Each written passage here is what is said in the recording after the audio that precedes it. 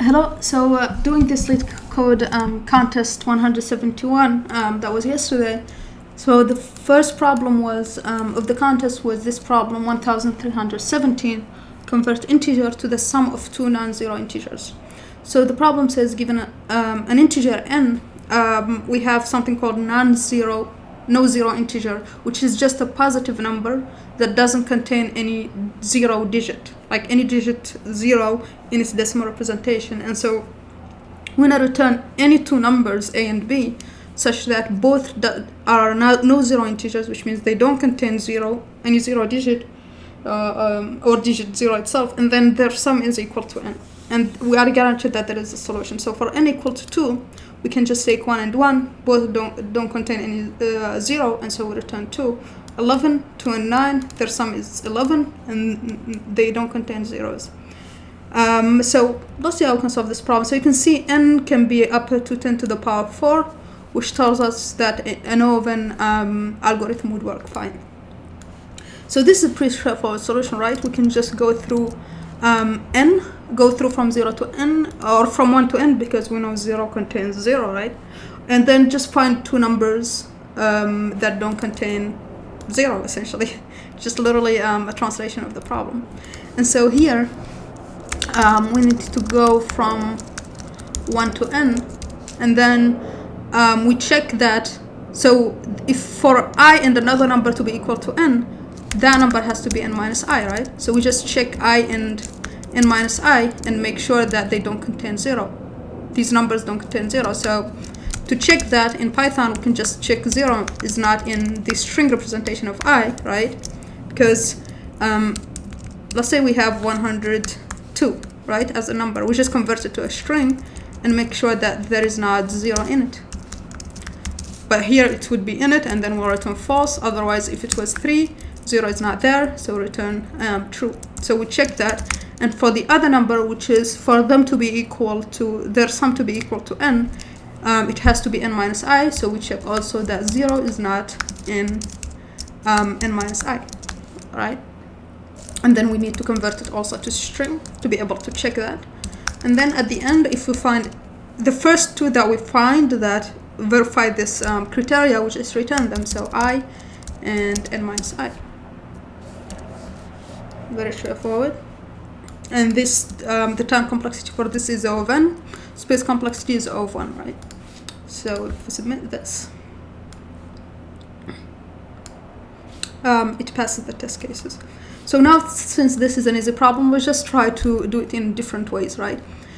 So, well, here we are doing not in 0, not in 2 times, which is kind of not really good. So we can just take the concatenation of the two and check if 0 is in there, right? Because if there is 0 in any one of them, concatenating them and checking that 0 is there, we will find it, right? And so we could just make that in one, not repeat the 0 not in part. So I'll submit this.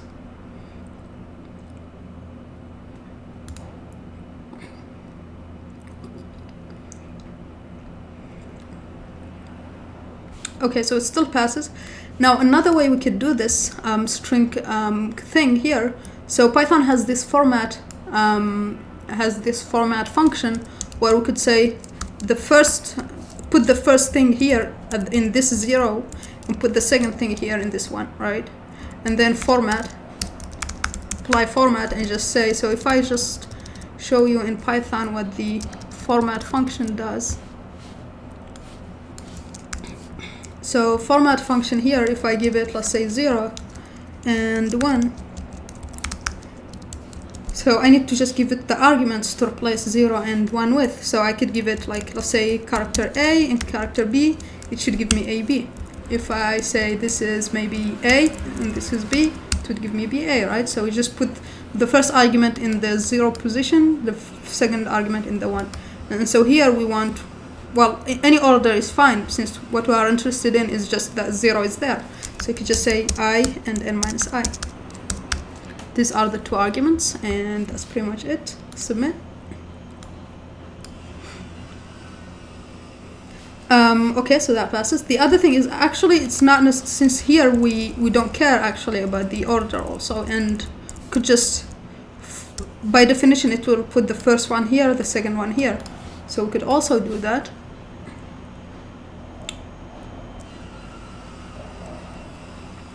So that still passes. The other thing also is that Python has this nice thing that you can do. Instead of using format function, you could just put f before the string and then just put your string as it is. So whatever we were putting in format here, we'll put inside it, and it will kind of replace the value of it instead. So we could just remove this, and this will do the same thing, except we need to use a single quote, and this will work in the exact same way as the format function we did before. So same thing, let's run this. So it will just replace with the values.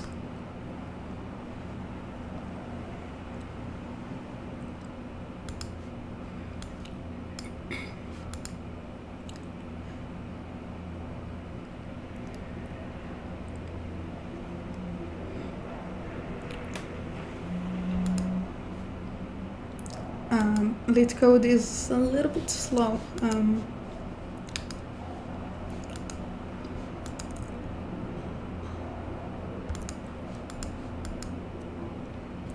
Just while this is running, the other way we can write this is, so this for loop we can write it as a list comprehension. So it passes, let's submit. So we could write it as a list comprehension, which means for, let's call this I here. So we could just say if, put the if in the list comprehension part like this. And what we want is I and n minus I. So just for loop, instead of writing it in this way, we could write it as a list comprehension and then just say we want the next one, which means the first one out of this iterator. And so if you look here in Python's, so what next does is, from an iterator, it will just give you, so if I give it the range of 1, the range of 5, it will give me the first one, so it will give me 0. So range is not an iterator. Let's give it maybe something like this. So an iterator. So let's say I, for I in range of 5. So it should give me the first one, which is 0. If I do 2 here, it will give me 2, the first one. So it just gives the first thing in the iterator, and that's what we want. The first thing that matches this this condition, this if, in this range, we want to get that. And so we could just replace this entire thing with this one-liner, and that will give us the exact same thing. So the previous one passed.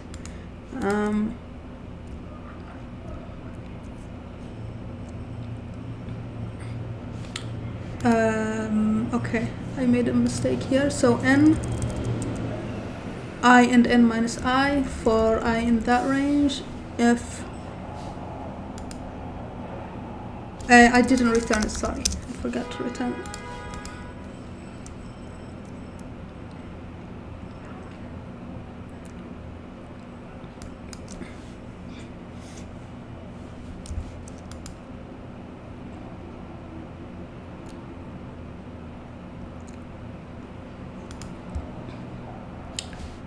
Okay, so it passes. Yeah, so that's those are just different ways you could do this problem.